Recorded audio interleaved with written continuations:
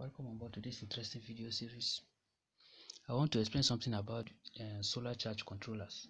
Most of us want to go into solar power system, but we don't really know how to go about it. And how expensive is it or how cheap is it? Actually, it's really worth it if you understand how to play around it, how to design it, how to make everything work. This is a simple UPS battery. You're seeing it's already fully charged. Look at it. It's a very common battery that you easily find around. Don't worry, we will not be using it, but this is my own battery I've designed. I've used lithium ion batteries. Let me open it for you to see. You can see them inside. I've designed them in a way that they can get 12 volts from it. So this is my solar charge controller. Here is it. I will show you how to operate this solar charge controller. This solar charge controller is designed for a maximum of 30 amp.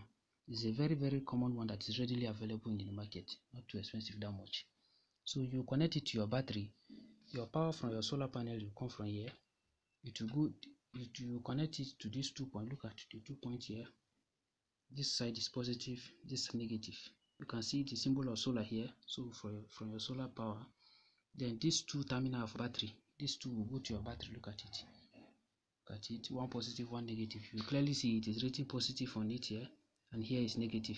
Then these 2 points are for light. Maybe you want to connect one 12 volt power load, but it shouldn't be a load that draws so much current.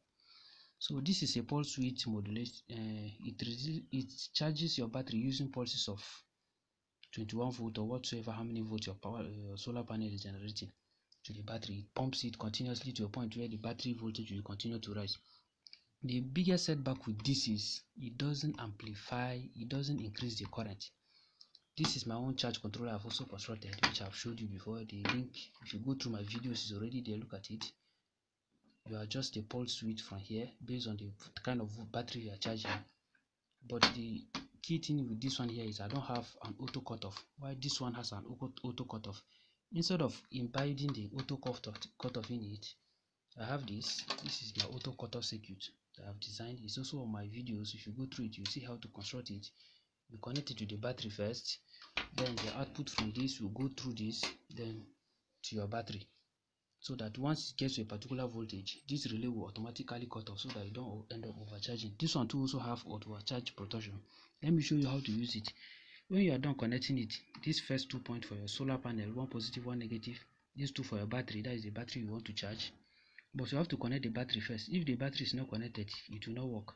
So when you connect the battery and you connect the solar panel to it, this button you are seeing, this first button, when you press it and hold it, look at it, it's currently charging now. When you press it and hold, press it and hold. You see it's blinking now. So you adjust it.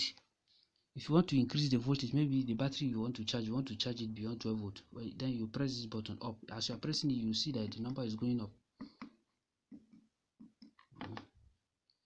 The number is supposed to be going up, and look at it. It's telling me 12.1, 12.2, 12.3, 12.4, 12.5, 12.6. Then if you are done, if you select the voltage, like this one is lithium ion, the maximum I can change is 12.6, so that is why I'm choosing 12.6. Then I'll press the same button again and hold. When I press it and I hold it,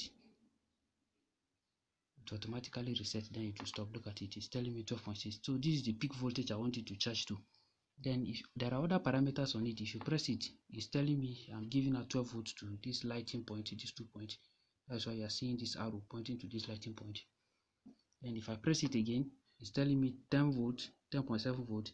This 10.47 volt I'm seeing is telling me that this should be the auto cutoff. Once the battery voltage go below 12.4, it will cut off, providing power to this bulb. Let me press it again. Look at it, 24 volt is telling me that is my solar power voltage. Then this is battery 1. This one is not too essential. Then this is my the original state. It's telling me, look at it, it's showing charging. You can see solar light, solar panel light here. This is it, it's indicating that it's charging. Then this is the light output. Thank you very much.